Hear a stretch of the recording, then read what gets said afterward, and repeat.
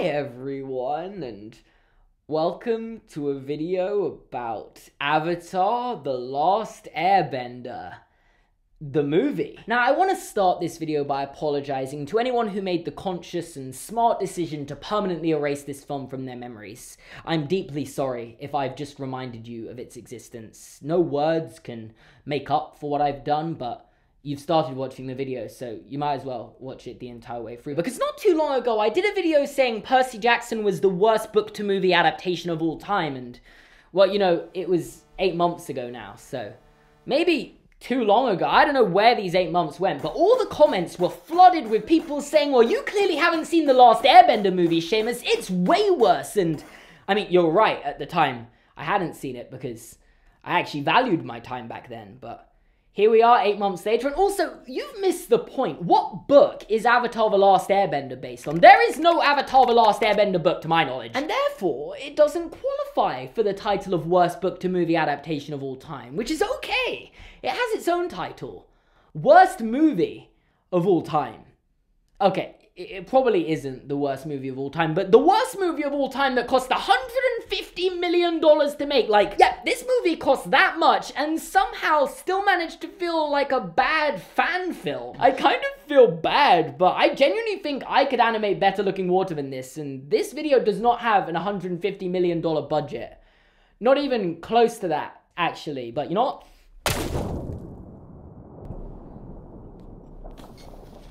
Oh my god, would you look at that? It's a shark! Which reminds me of Surfshark, today's sponsor. Now, if you don't already know, Surfshark is a virtual private network that isn't just extremely easy to use, as in one click and you're connected, but it also guarantees your instant online safety on an unlimited number of devices by encrypting your personal information and sending you alerts anytime your email address or password is compromised using their HackLock system. And of course, you already know I'm just gonna get straight in with their best feature, being able to change your location and access content from other countries that aren't necessarily available on yours through streaming services. Particularly if you're not in the US, you can access the US Netflix, which has all sorts of content exclusively available over there. Or if you're in America, you might find that we here in the UK have some content that you don't have too. I don't know, like the US Office, Friends, or this entire library of more adulty shows on Disney Plus's Star. And as always, this isn't just some US UK exclusive thing, it just so happens to be that's where most of my audience lives, but I've actually heard from people who live outside of those countries about how useful VPNs are because of how much content they're deprived of. So if you're not in the US and UK, even more so, you can check it out in the description down below and use my code GORMAN, G-O-R-M-A-N, for a massive 83% off, plus an extra 3 months for free and a 30-day money-back guarantee, so there's literally no risk.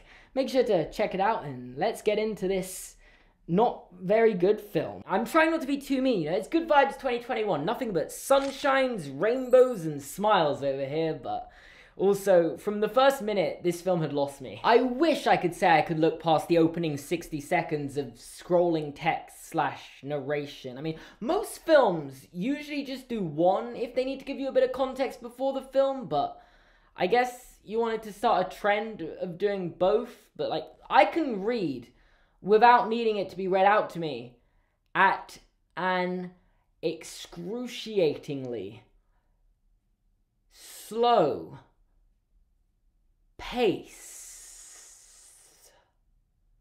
That's what it felt like having to listen to it, and maybe they were just trying to change the game, but I'm here from the future to tell you I have watched a lot of films that have come out since this film, and not one of them did that. So this movie tries to follow the story of Avatar: The Last Airbender Season 1, and if you do a bit of maths, you can very quickly work out where it started to go wrong. You know, you've got 20 episodes, of which all are about 20 to 25 minutes long, so if you average that out, then you kind of carry over the zero. 10 hours! They had 10 hours of content, and they condensed it into an hour and 42-minute long film, and when you take away the credits and the titles at the start, you're basically condensing it to an hour and a half, and I'm really starting to notice this being a correlation when it comes to bad adaptations, actually. Like, it's almost as if these films were destined to fail because of some non-creative executives wanting them shrunk down to a feature-length movie, when realistically shortening the story that much completely ruins them and making the job of the actual creatives impossible.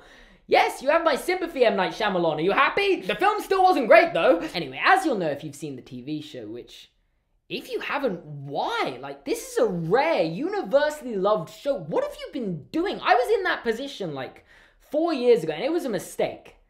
And you are currently making a mistake if you haven't seen the TV show. You are almost certainly going to like it. And the first episode consists of Katara and Sokka kind of just living out life in a war-ridden southern water tribe, which in the film comes with a side dish of a really bad green screen effect. Couldn't you have filmed this in, like, a snowy place? This film has an $150 million budget, of which a lot of it takes place on a snowy terrain, and apparently they filmed some of it in Greenland, which raises an even more complicated question of how does it look this bad? But yeah, they find the Avatar, a signal beam shoots up alerting Zuko to this, and that's the first episode.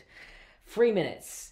It's been 3 minutes if you ignore all the company logos and the scrolling text at the start. Some people might argue that the first episode in any TV series is the most important because it gives you that context, sets the tone for what you're getting into. And if you want to adapt this, you still want to keep quite a lot of that first episode in there just to really make sure you've set the groundwork. But no, 3 minutes. Now, if that kind of gives you a general idea of what this is like, I'm not planning on going through the entire movie and saying, well, this is just a condensed and bad version of the show because, well, that would be redundant, and, well, to be honest, this whole video is probably redundant, as there are countless videos that have probably already said any points I can make about this film here on YouTube. The fact of the matter is, I haven't made those points yet, so let's talk about all the characters and why they're all worse. Starting with Zuko, who looks awful. Obviously, there's a clear and defining feature about Zuko's character in this show. You know how his dad attacked him and banished him, leaving a big red scar on his face? Which throughout the show is beautifully used to symbolize that Zuko has good in him. There are two sides to his coin, or, you know, face. Particularly in season 3, when he actually switches sides in a perfectly executed character arc, a lot of the shots of him specifically focus on either side of his face, visually demonstrating how he's conflicted. This scar being a constant reminder of his roots with the Fire Nation, but this other side being pure with the ability to do the right thing. In the movie, we don't get any shots like that, which is fine. It was something that worked particularly well with the stylistic choice of the show, but it's that his scar as a whole isn't even that bad. Like, it's there. You can see he has a scar on his face, but it's hardly even noticeable unless the camera's right up in his face. This is supposed to be his defining feature, and it's just there. So yeah, Zuko's character, infinitely worse, and I feel like I could have lived with that. Zuko season 1, he's okay, right? Zuko season 3, different gravy, and again, I could have lived with it. But Iroh, you ruined Iroh. Sorry, Iroh. Oh my god. Now I'm mad. Apparently, in this version, Iroh is on Zuko's side and also wants to capture the Avatar to return back to the Fire Nation? What? You know, rather than being Zuko's guide, teaching him that there's more to life than what he's been brought up thinking in the Fire Nation, and really just wanting to settle down, living a peaceful life. And guys, I don't think we see him drinking tea once. And also, because they kidnap Aang immediately after his awakening and arrival at the Southern Water Tribe, means Katara and Sokka make the life-changing decision to go help him find his home and train him up to be the Avatar to take on the Fire Nation before they've even had a proper conversation with him. Like, we need more development into their relationship than just, we're going on an adventure together because we're the main characters and that's what has to happen for the story to go forward. However, even though I do stand by the fact all the characters are infinitely worse, the CGI Appa doesn't look that bad for the most part, as it should in a film that cost $150 million. I'm not letting you forget how much you spent on this. I know you made profit, but I still don't know what the money went towards, and I know this is a really niche complaint, but because they tried to squeeze so much content into a short period of time, they end up kind of having to just explain what's happening rather than show it happening. You know the #1 rule, show don't tell? They're not even trying to hide they're breaking it. Like, we get this wonderful bit of 12-second filler narration from Katara while they're flying to the Southern Air Temple, covering the conversation they had with Aang, where he fills them in about how he used to live in this air temple with the air nomads, but ran away during a storm and got frozen for 100 years, and I can't stand when a movie or a show uses narration like this. I like narration when it's used effectively and adds a layer to the story, like How I Met Your Mother. The bits of narration at the end of episodes are the best parts, but if you're just using narration to tell us you had a conversation with someone off screen that you could have very easily had on screen, what's the point? I mean, congrats on saving 30 seconds and At the very most, a couple of million by not showing the scene of Aang getting frozen. But also, I'm sorry, surely you could have afforded to do this. Like, this is a huge budget move. There's a conspiracy out here somewhere. Where did the money go? Anyway, as the film continues to breeze through important moments in the show, Aang finds out his people are dead, gets angry, and goes into the Avatar state, all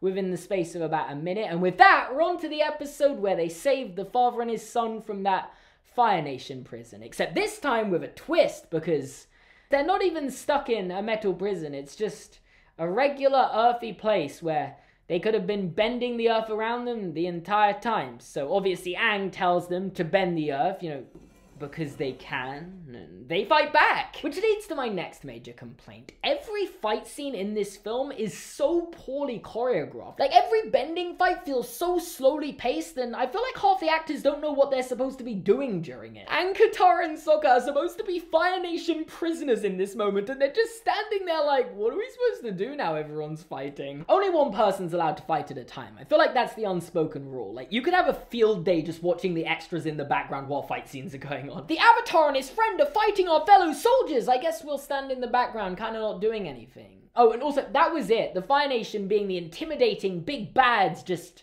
run away. Like, I am really feeling the bad guys in this film. You got those two that got swindled by a kid, a cowardly army, and Fire Lord Ozai, who they're showing the face of right from the start, I guess. And you know what? Fine, I can look past that. It's a creative choice, but why is he even in this one? He's hardly in season 1 of Avatar: The Last Airbender beyond a few flashback scenes, and his only purpose in this film is to be a character that Zhao reports to. Either way, I'm getting distracted because it's not just this one fight scene, it's every fight scene in the film. Like, after this, they kind of fly through the next 10 episodes in about 2 minutes with a learning how to waterbend montage to fill the runtime and get straight into the next fight scene. You know, the one where Aang gets captured by the Fire Nation, leading to Zuko dressed up as the Blue Spirit coming to save him, and oh my god, the amount of times they could have been stopped while they get away is like beyond words. They are excessively outnumbered, and right here Aang's just standing there. What are you doing approaching him so slowly? He's a kid, you could take him. Also with Zuko here, couldn't you just swarm him? How are you getting repeatedly bested when there are so many of you? Yes, we are taking on an entire Fire Nation army. It's really helpful that 99% of them are just making the decision to do absolutely nothing and stand around in the background. Also, because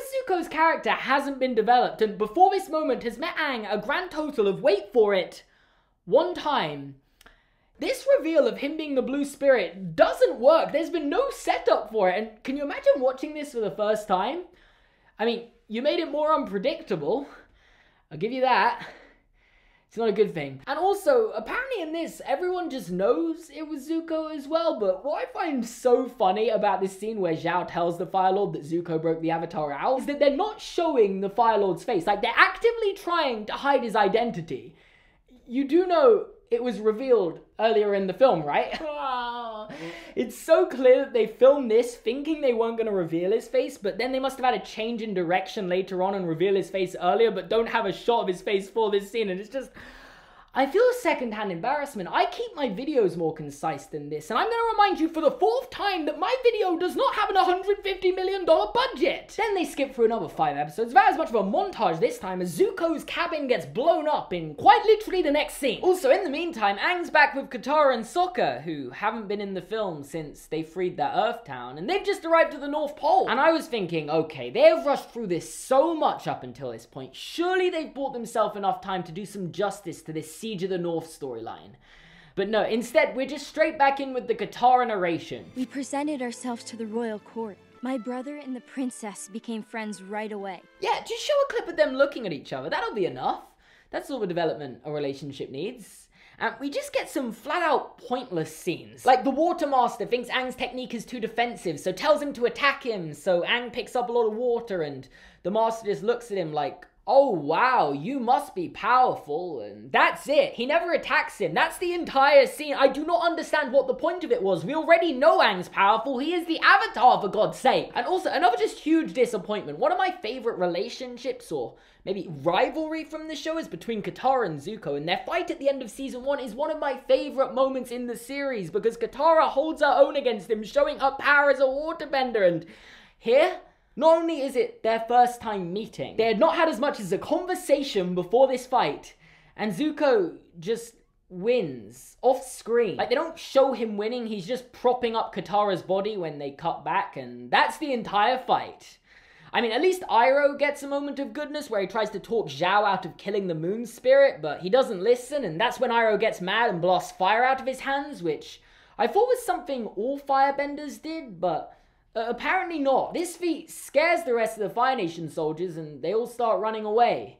For what I wish I could say was for the first and last time. Because Aang creates a wave, like a really big wave, and I guess everyone had an "oh wow, you must be powerful" moment as the army and fleet just flee, so he doesn't even use the wave. Which, does that make this a payoff to the lesson the Water Master gave him earlier? Is that storytelling? I think it is, but it's not very good storytelling. And it ends with everyone bowing down to him. He makes this motion with his hands while looking really uncomfortable, and that's it, cut to black. Or so you'd think, because they only went and teased the sequel. Oh god, I feel bad. Like, did they really think this was gonna be well received? Surely by the time it was coming out, they must have known, yeah, this isn't it. But you know what? It's Good Vibes 2021. I'm done bashing on this film. And the truth is, I have a secret. I've been leaving hints throughout this video, and I'm the Avatar. But I hear you. Seamus, you haven't shown us airbending yet, and you're right. I've been saving best till last. Watch this. Oh, just see that? I moved some air good there. Oh, it feels like there's a draft in here. But on a real, we've had fun today, but can you keep my abilities a secret? Because, you know, I've seen enough superhero movies to know that, like, if the world finds out about this, some big bad villain with the same powers is going to come on and try and take me down, and it just sounds like a lot of effort. You know, I just want to make YouTube videos, so don't tell anyone unless you want me to stop making YouTube videos. Is that cool? Okay, I'm glad we're clear here. And if you enjoyed this video, make sure to leave a like. You can subscribe to my channel and watch another video and check out my Patreon. I almost forgot about my Patreon for a second, but you shouldn't forget about my Patreon. It's very important that you support me on there. Also, go follow me on Twitter and Instagram. I said that too late again. I always say that too late. This is going on too long. I've only got 20 seconds.